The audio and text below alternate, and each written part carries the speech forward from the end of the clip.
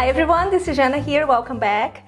So due to the high demand, because so many of you asked how to make the 2-ingredient vegan meat but gluten-free, here we are, my lovelies. So many of you requested and I have delivered because I love you all. So today we're going to make the 2-ingredient vegan meat and gluten-free. And before we start the video, I would like to ask you to, you know what? Subscribe and hit the bell button so you get notified every time I post a new video. You don't want to miss on that. And let's go to the 2-ingredient vegan meat. So we start with shiitakes, dried shiitakes. To which I have soaked for 4 hours. If you don't have that much time, you can simmer them for 15-20 minutes in low heat, so they will expand and they will double the size. And these are Chinese dried shiitake. I'm not sure if they're Chinese. I'm pretty sure that they're either Chinese or Japanese, or but I will show you the package so you are sure to which one as to which one to buy. I will post down below also the links for the ones that I buy. And okay, after they have soaked for 4 hours approximately, I have squeezed them to remove the excess water, but only the excess water because I don't want them soaking wet. And we're going to add to the food processor just like the first time, and we are going to pulse it.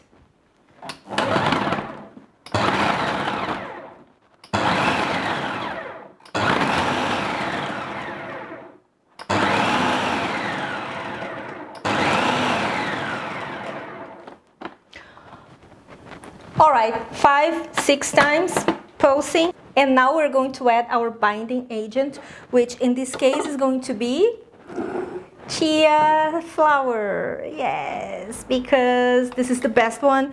The chia flour, it has both a lot of protein and a lot of good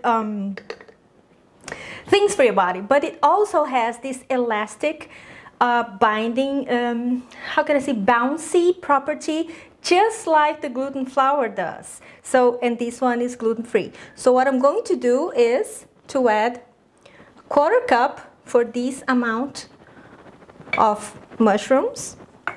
All the quantities and description, the full description and the printable recipe is going to be linked down below, as well as my website, so refer to that. And we're going to post 2 or 3 times more. Mind you, I don't want this too fine because this is supposed to resemble soy curls or what else, TSP, TVP, something like that. So if it's too fine, it's going to turn into a paste. We don't want that.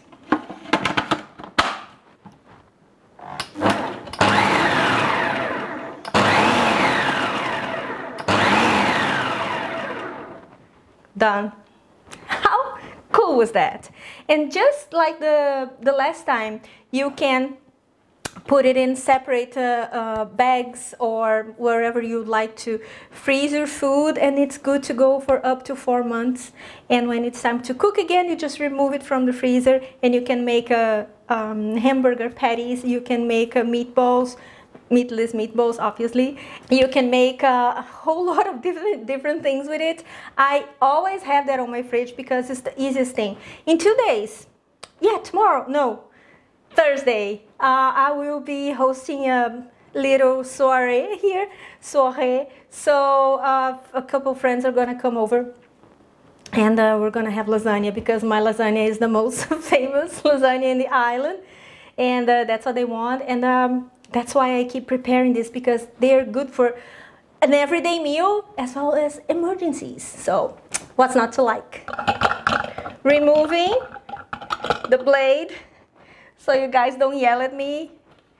The last time I did remove, by the way. Okay, so this is how it looks like. Pretty crumbly and yet firm. And let me show you how firm they are. If you want to make meatballs or especially hamburgers, you don't need anything else other than flavors, as in herbs and spices, and if you want to add onions or something like that, extra vegetables, just to give the vitamins a little boost. But they are so firm. Look at that.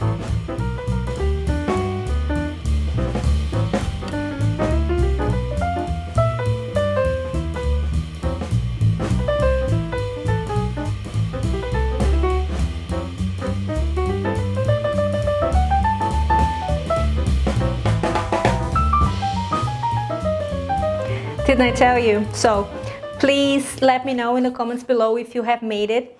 What are your thoughts on it? Of course, when you cook it, you're gonna have to add all the ingredients as you would normally do if you were making ground beef, ground chicken, soy curls, or vegetable protein, or anything like that, because this is just a basic of the basic of the basic. So every time you want to cook something using mock meat or some extra protein, this is the way to go. And let me know in the comments below what you think of that. Now I'm just going to put it in a bag and freeze them. I'm not even going to freeze them because I'm going to use it so pretty soon. This is it. Straight to the freezer now. Remove the air like that. Remove the air. I like to fold it and put it on my freezer. And this is it, guys. So I hope you have enjoyed it. I hope that you guys who are gluten intolerant, I hope you have liked it. I think this texture and the flavors on the final result, it resembles very much real meat. I know, right? Yeah, so I see you next time. Don't forget to follow me on my social media. It's gonna be linked down below. And oh, you hear that? That's my kitty cat. And don't forget to check on my Patreon if you would like to know how to help me on the channel. And my Amazon shop is gonna be linked there.